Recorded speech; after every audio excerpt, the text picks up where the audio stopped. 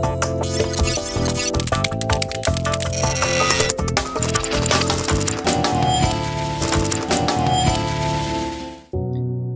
viewers, greetings, and welcome to this episode of Leadership Matters, a video series highlighting the stories and experiences of global leaders and providing leadership advice.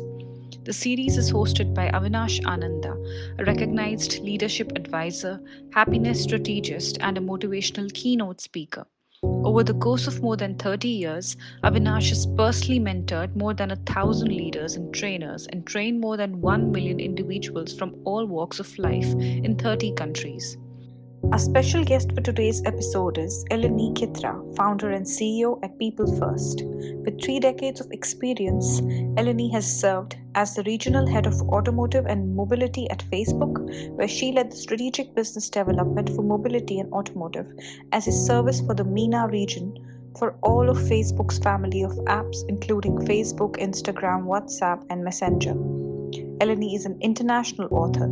She has just launched her first book that she co-authored, titled Made with Tough Love, a compilation of real-life business stories.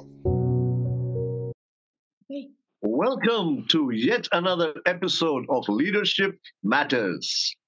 Leadership does matter, but the leaders matter more. And we have one more exciting leader today, all the way from Dubai. I thought she was in Dubai, but then I just found out she's in Greece. I'm in Mumbai. She's from Dubai. She lives in Greece. She's got to Greece right now. So Eleni Kitra, you heard her profile a little bit before this, but we're going to talk more about everything. Eleni, how happy Easter? You're in Greece for Easter? Yeah, I'm in Greece for Easter, which is our Orthodox Easter. Yes, that's right. That's right. I have one of my closest friends is a Greek, and I have a Greek name also. They call me Thanasis. So my Greek name is Nasho. Really? Yeah, I'm telling you. I tell people, I said, "Den Catalavena Elenica," So I learned this. I learned one sentence in every language, which says I don't know how to speak that language, and it works beautifully. I like that. Okay. I will keep it in mind as we talk. I will keep it in mind. Lovely. So, Tikanis, how are you? I'm good. Thank you for asking, and I hope you're doing well. Yeah, all is good. All is good. It's great to be back home, even for a short time. Eleni, the Greek culture and the Indian culture has a lot in common if we actually study it and go a little deeper. For example, in India, they say, the role of a parent is to give the child roots and then to give the child wings. Probably in the West, the wings are given early, without adequate roots. And probably in the East, there's too much roots given where they don't give them the wings enough to fly. You straddle both the worlds. You're an entrepreneur. You've been you've headed major assignments with Meta and other companies. On the other hand, you're also a mom. Your kids are not with you right now. No, they're studying abroad in different countries in Europe. Yeah. You have 2 kids? A boy, 22 years old, and a girl, 20 years old. Yeah. Gen Z. Gen Z completely. Yeah. I have Gen Z in my face like that all the time. Yeah. So, what is the commonality between being a mom and being a leader? Does this apply about roots and wings, the values and the freedom, or what is your understanding of that and your experience? Okay. So I can tell you that trying to be a leader, because we're always trying to be, doing and achieving that. I always think myself as a parent, because when I go into the room and talk to my kids, what I try to make them do is understand me, align with me, do the stuff we're discussing, and then when I leave the room, they still love me. So, wow. Wait, we're going to get this. Understand you, align with you, do the stuff you're asking them to do, and when you leave the room, they'll love you. This is powerful 4 elements of leadership. I'm telling you, write this down, guys. Yeah, go ahead, please. Sorry, Eleni. No. But, trying to be a leader, and especially when you are in places where it's not your hometown, where you know everyone, you were raised together and you understand the common language. When you are out of your hometown and you're with different people from different cultures and origins, you need to be able to understand them and then them understand you, and try to be on the same page in a way that makes sense for both of us, and have as possible. So in order to do that, you need to simplify things, and you need to be able to see what you're proposing and offering through their own eyes, so they can actually go ahead and do that, which is not easy. It's not easy. For a number of reasons and risks and, challenges we're facing throughout our days. So this is applicable whether it's generation to generation, or whether it is culture to culture, or whether it is person to person. Is that correct? I think it's if you try to simplify things you're doing and you break this down to the roots, no matter who you talk to, even in bigger teams, or you are in a room with 1,000 people, or one-on-one, you manage to find the areas where you feel you are connecting. And the moment you feel you're connecting, then things can be easier, not easy completely, but easier to see that you have more things to solve together than having to fight. Unless it's a matter of values or other things or ethical things, the rest can be manageable and addressable. This is fantastic formula for alignment through conflict. And then everything becomes easy. Easy is EASY. Everyone always says yes. Unfortunately, they don't always say yes, but we do our best. That's great. That's fantastic. So, Eleni, you've written a book. You've co-authored a book, and the title of the book is Tough Love. But from what I understand, it's been co-authored by 9 different people, and your topic is very exciting, very interesting. It's on the metaverse. So 9 people from different industries, very senior leaders actually in the region here. We wrote a book together, and we covered different chapters and different categories like business and marketing and communication. And I wrote about metaverse in a way to make metaverse more simple and identify how actually what is coming to our side, because technology, AI, and everything about virtual reality and the integration needs to find the way to be applicable in the different aspects, either of business, of life, or communications. And this was what I tried to do. And the title of my chapter is Meet Me in the Metaverse. Wow, that's lovely. That's lovely. So artificial intelligence and our human intelligence, where do they meet? In the metaverse, or where? Well, that's a very interesting question. By the way, it cannot be answered easily. But the thing is that technology brings opportunities and capabilities that we as humans, we need to, take advantage and leverage them. I always believe that a human brain is smarter than a machine.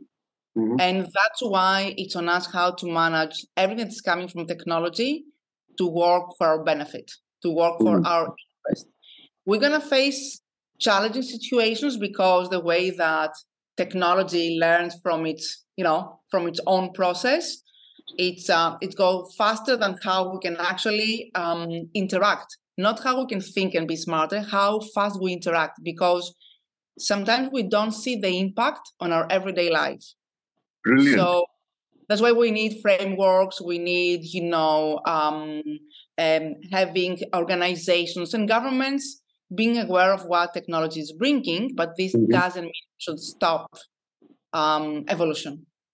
Brilliant. So what I got from what you said is speed of processing is much faster with the machines, but the quality of processing, or maybe the intellect, is more with the humans. Is that correct? You put it so nicely. I will write it down. It from you. So I can just say that. Eleni told me simplify, simplify, simplify. Henry David Thoreau said the same thing. So I'm listening to you guys. Yeah. Lovely. So you also say that connectivity can be increased with technology, but connectedness remains with human beings. Yeah. Yeah. What about you, Eleni? What are your values? What are your beliefs as an individual throughout the years? What have you developed as very strong core beliefs that are helping you in your life, both personal and professional? So I'll tell you two things that I think it's the backbone of who I am, who I was, and what I'm going to be anyway. The first one is I always believe in people because you can get the best out of them if That's you the come name of close your to them. organization. Sorry for Yeah, interrupting people you. first. Yes, people first. Yeah. And I believe that because I've seen myself, my closer circle, family, how many friends I have made, and I see the impact in my life when I'm close to people. So people for me are number one. The second one, which is something I think I developed as I was growing up, okay, and depending on what kind of different phase in my life I had, I don't believe in being a victim, no matter how hard things are coming your way. So yes, there are biases and inequalities and insecurities and many risks, but I always believe in growth mindset, and I wouldn't say the warrior mindset, but the fighter mindset, and not to be a victim no matter what situation is coming my way. So, and this is where I get my strength and my, my inspiration to move faster and forward. Amazing. Have you in your own life gone from victim to survivor to conqueror or warrior or fighter? I have moved from being very weak and being in in a very uncomfortable situation. So I wouldn't say victim, but a very uncomfortable situation. Sure. To say I don't care, I'm gonna make it work. Have my ups and downs, and at the end, I made things work for me in a way that I really enjoyed that. This doesn't mean, I say again, that I didn't have moments of failure, of of sadness, of trying to think what I didn't do properly and what I didn't do well. But I never ever think that I was a victim and what happened to me, it was not my responsibility, because there's always responsibility in what we do and what we get back. Yeah. And it's so beautiful because the many people come to me and they talk about responsibility, and they think of responsibility sometimes as blame. Listen, responsibility is not blame. Responsibility is the decision to take ownership to make things better. I see something very interesting, Eleni. I see two paradoxes. I see strength and sensitivity, and I see structure and simplicity. Which is very interesting. It's very rare to find that in one human being. You're also an award winner. You won so many awards, and recently you got an award for the top 100 women leaders. Is that true? Recently? Yeah. Tell me about Okay, so when it came to me, I was like, really? Sometimes when you come from a smaller country and, you feel like, oh, who is paying attention to me? And it was very nice, not only for the award, that I was very proud to be receiving that, but because I had to write down my nomination, intro, and had to be like, I think 300 words. I was like, okay, so what do I put here after 30 years in corporate life and, in being an entrepreneur and then being a parent, and who am I? So that was really a very interesting exercise for me. It was a very interesting exercise. You're a coach. You're a leadership coach yourself. You run a coaching and training organization in Dubai, but you were also an employee of sorts at a very senior level, but you've been running projects within the organization. What's the difference between working for an organization and being on your own? Okay, if I make fun of it, and as I will say to my husband, when you work for a corporation, you get paid for the effort. When you're an entrepreneur, you get paid for the outcome. And if the client pays you back, no. I think it's important. I think it's important to have worked in both worlds, because working for a big organization gives you so much, and I really have gained so much when it comes to knowledge, structure, prioritization, accountability, and of course, you get paid for that, and you feel that you are really creating something, and you are compensated. However, going into the entrepreneur world, which I love it, you identify new capabilities to yourself that you will never think of, because you have to operate out of the box, and you find areas you will never think before. So you bring the structure you were taught in the new way of operating, and then you enhance this. You layer on your hunger to do more in a way that you couldn't do before. And actually, I think whoever does this journey, it's for the benefit of both, the business and the people. So I just love it right now. Beautiful, beautifully put. So nice. Huh? Woman, huh? Women.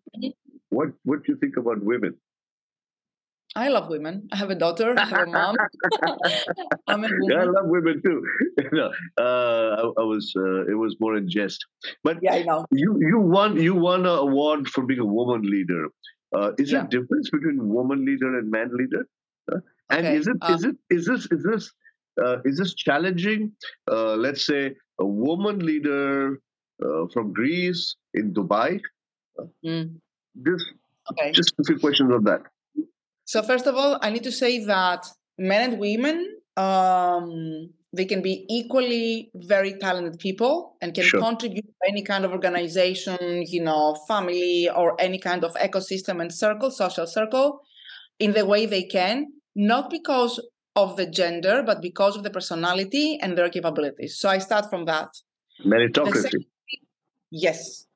The second thing is that, of course, we have some different capabilities, because gender also enhances the way we operate, not only from a physical aspect, but also from the kind of role we have undertaken until now. So we have developed skills probably because of the habit to be, doing a specific role in society.